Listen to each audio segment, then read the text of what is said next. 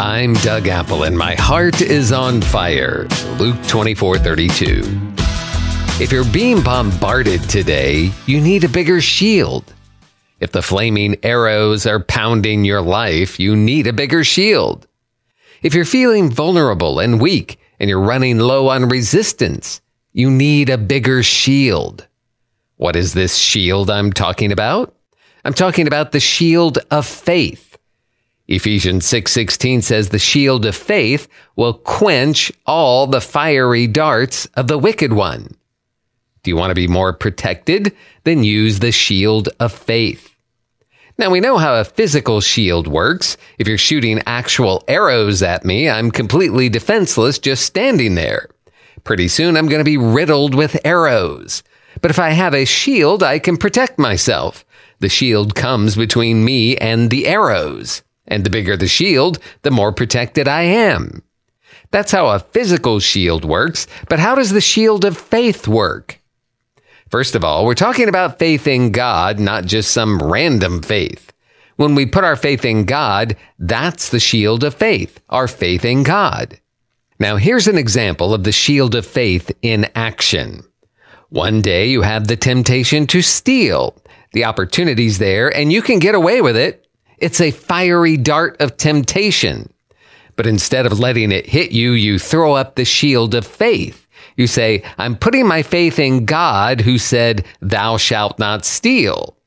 Yes, maybe I need the money, but I'm putting my faith in God that he will provide what I need.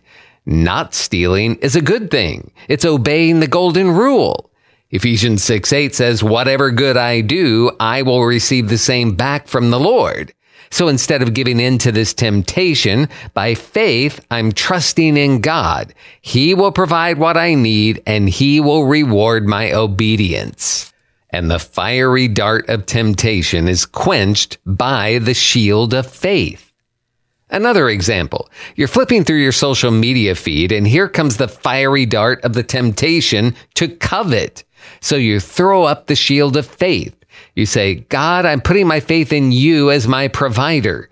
Good shepherd, I'm trusting that you will lead me to the green pastures and the still waters, that you will provide all my needs according to your riches and glory, and I need not covet or be envious or jealous of anyone else, because you are my God and my King, and you've got me.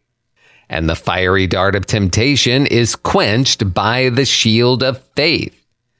I could go on and on showing how the shield of faith will save us from the flaming arrows of the evil one.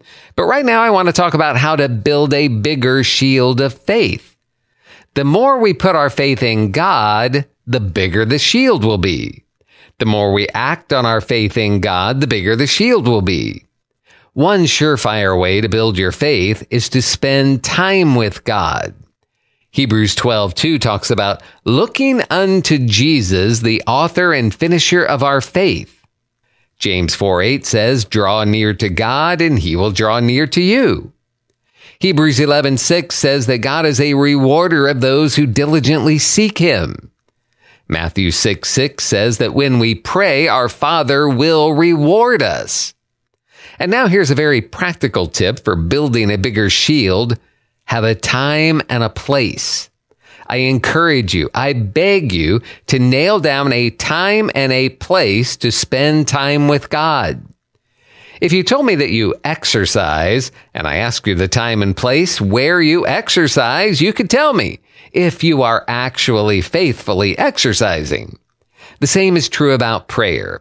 Over and over, the Bible talks about being faithful and consistent and persistent and diligent in prayer.